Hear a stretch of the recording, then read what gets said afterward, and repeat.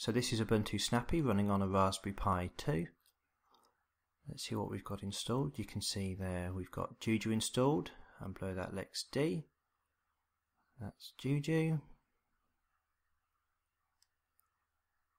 Let's have a look at the environment we're in. Currently in the LXD environment, but if you have a look at LXD, you can see we don't have any containers at the moment. So let's bootstrap our environment. This will create some containers on the Raspberry Pi 2. Obviously there's not many resources, so if you watch the clock in the bottom right corner, you can see I'm tastefully cutting around the amount of time it takes to actually bootstrap. So now we're deployed, or rather we're bootstrapped. Let's have a look at Juju status, and you can see our state server there. And just to prove that LXD thinks there's a container there, there it is.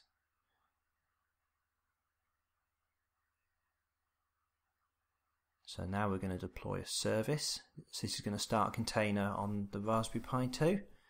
This is just going to be a very simple server because we don't have very many resources available to us.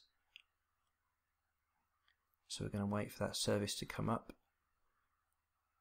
Again, if you want to watch the clock, you can see that I'll be cutting around the amount of time it actually takes to start up.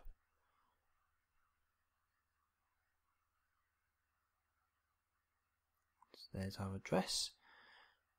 So we need to expose that service so we can get to it, and then we're going to see if the server will respond to our HTTP request. So it's exposed. Let's see if it's listening.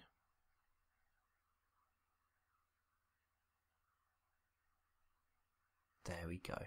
So obviously it's not useful for production necessarily, but it's a bit of fun. That's Juju deploying LXD containers on Ubuntu Snappy on a Raspberry Pi 2.